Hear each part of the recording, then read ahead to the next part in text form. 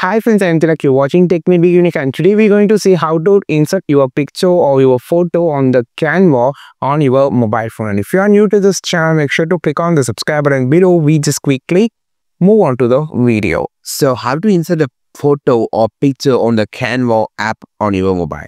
So first of all, click on the element section, and here you can find a lot of options here.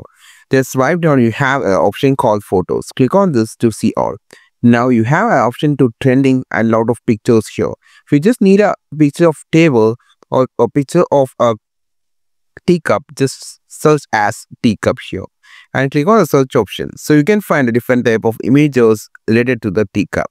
You can find a pro version and also a free version of photos. So you can see it as marked as golden things. So I just pick this image and just place wherever you can. And you can just easily resize and just place wherever, and you can just edit your font and your slide or the design you just needed. So this is how you just insert a photo on your Canva mobile. If you just need to insert your own picture, go to the option called uploads. Click on the upload option and click on the upload file. Then select the photos from your mobile phone gallery. I just uploaded my image. You can see the image actually uploading here.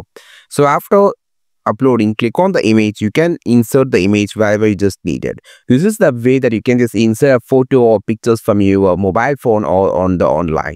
I think this video helped you a lot. Like this video, share this video, subscribe this channel. We will meet our next video with a super valuable content. This is Tilak signing off from Tech May Be Unique. Have a wonderful day.